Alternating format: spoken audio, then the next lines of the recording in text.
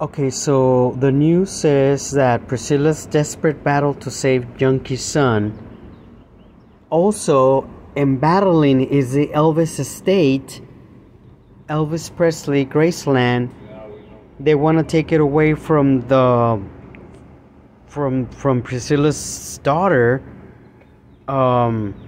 So interesting that they're back on the news again, the family. And I'm hoping that Graceland, that they don't take away Graceland from the family, because that's a national institution, is it?